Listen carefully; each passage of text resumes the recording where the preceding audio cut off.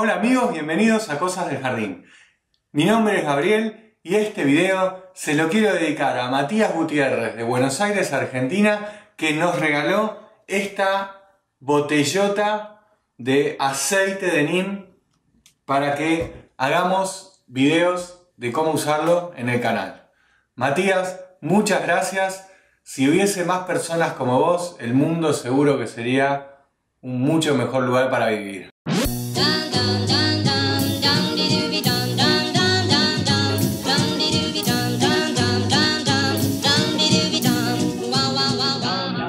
Si hace un tiempo que venís siguiendo el canal o hace poco, pero viste muchos de los videos, vas a ver que yo siempre recomiendo como insecticida el aceite de neem. Y recomiendo el aceite de neem porque es uno de los pocos insecticidas orgánicos de amplio espectro, digamos, que no dañan la fauna benéfica. Esto es, ni las abejas, ni las avispas, ni las mariquitas. Tampoco afectan a las aves, a los reptiles, tampoco afectan a los mamíferos y tampoco al ser humano. El aceite de neem es un aceite que se extrae del árbol de neem, que es un árbol de la India, que también tiene mucha presencia en Centroamérica y en el norte de América del Sur. Y se usa desde hace miles de años, por ejemplo, en el control de plagas en la agricultura y también para curar ciertas enfermedades de la piel en los seres humanos. En este video te voy a enseñar cómo preparar el aceite de neem para usarlo como insecticida, pero antes te quiero hacer algunas aclaraciones muy importantes. La primera es que el aceite de neem actúa lentamente. Vos no podés esperar una matanza de insectos en 24 horas. Lo que hace el aceite de neem es alterar la conducta de los insectos que comen las hojas de nuestras plantas, haciendo que pierdan el interés por la comida y por la reproducción. Entonces, lo que va a pasar es que el insecto se muere de hambre o no se reproduce y entonces lo que haces es cortar el ciclo de reproducción de tu plaga, haciendo que se achique dramáticamente. El otro tema que te quiero aclarar es que, si bien no afecta a la fauna benéfica, sí, como cualquier aceite, lo que provoca es daños en el cuerpo del insecto, de cualquier insecto. Lo asfixia al insecto, el aceite. Entonces, vos tenés que tener cierta precaución cuando lo apliques. Simplemente lo tenés que aplicar cuando no está el sol. Puedes hacerlo bien temprano a la mañana o a la tardecita, ¿sí? Cuando ya se fue el sol, ahí es donde se recomienda aplicarlo. Y especialmente a la tarde se recomienda aplicar porque lo que vas a conseguir es que el producto no se evapore tan rápidamente y pueda penetrar mejor en las hojas, que es donde nosotros lo necesitamos. Y la tercera aclaración es esta, mirá. Este es el aceite de neem, ¿sí? Fíjate que dice puro y virgen 100%. Esto es muy importante, el aceite de neem tiene que ser puro y tiene que contener esto, mirá, acá. Tiene que contener azadiractina. Hay muchas presentaciones del aceite de neem y algunas son extracto hidrofóbico o algo así de aceite de neem, que lo que hacen es mezclarlo con alcohol y le sacan justamente este componente que es la azadiractina. Yo no sé por qué hacen eso, no sé si es para poder cumplir con ciertas regulaciones en algunos países o porque así lo pueden disolver e incorporarlo en otros productos químicos que además tienen otras cosas y pueden mantenerlo durante más tiempo. No sé por qué es, no encontré en internet nadie que me explique por qué es que le sacan la azadiractina, pero vos tenés que comprarte este que tiene azadiractina, porque la azadiractina es el componente que vos necesitas para controlar tus plagas. Ok, tenemos el aceite hay que disolverlo en agua y el aceite para disolverlo en agua lo tenés que emulsionar con jabón. Yo te recomiendo que uses jabón potásico. Tengo la receta de cómo prepararlo, o si podés lo podés comprar. Lo que vamos a usar de jabón, también puedes usar cualquier jabón.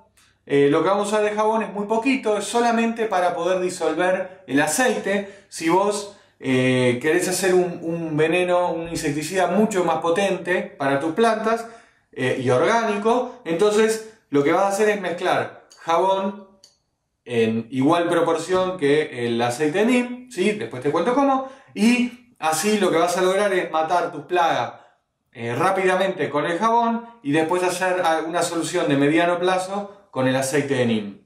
Pero nosotros hoy vamos a hacer solamente aceite de neem. Bien, entonces tenemos jabón, tenemos aceite de neem y después tenemos agua. Esto lo vamos a aplicar en un rociador. Yo acá tengo un rociador de 1 litro y acá tengo un poco de agua. Es agua tibia y lo que vos vas a hacer es mezclar acá todo el aceite de neem que necesites, ya vas a ver, y el jabón lo vas a mezclar acá y después lo vas a incorporar en el pulverizador. Ahí va. Mirá. ¿Ves cómo está en la superficie del envase? Del agua, digo. Esto es porque no se mezcla. Está ahí. Es esa capita que tenemos ahí. Esta capita marrón es el aceite. Si yo esto lo mezclo así sin jabón, lo que va a pasar es que se va a volver a acumular en la superficie. Mirá, ¿ves? Ya se empieza a juntar de nuevo ahí arriba. ¿Ves que no se disuelve, obviamente, porque es aceite y agua? Entonces, lo que hay que hacer es ponerle un poquito de jabón. ¿Cuánto? Nada, una gotita, una gotita, solo para poder romper ay, qué boludo. Poder romper el aceite, ¿sí? A ver, ahora vamos a agitar.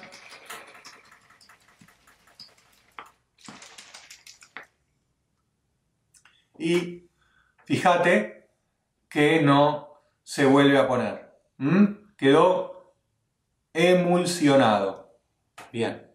Entonces, si vos preparás 1 litro de insecticida, entonces con esto, con 5 mililitros te alcanza. Si querés preparar más, entonces le vas a poner, si vas a preparar 2 litros, pones 10 centímetros cúbicos. Si vas a preparar 20 litros, pones, bueno, los centímetros cúbicos que sean necesarios. Los pones todos en este frasquito y después acá yo tengo el agua para completar el litro. Entonces, le voy a meter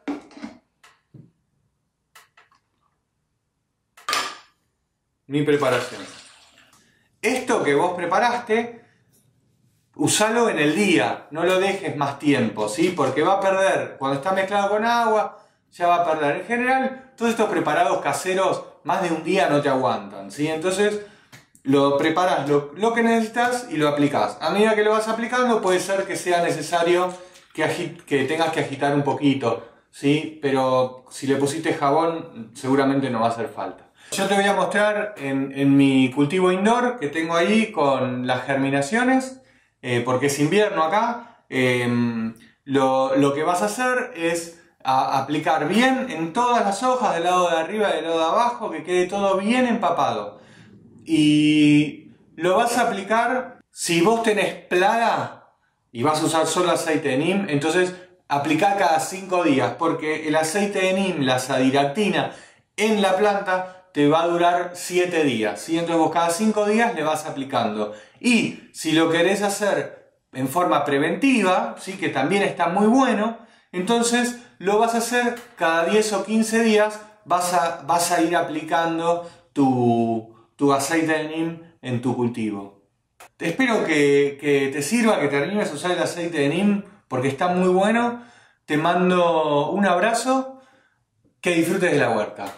Y seguí mirando videos de Cosas del Jardín.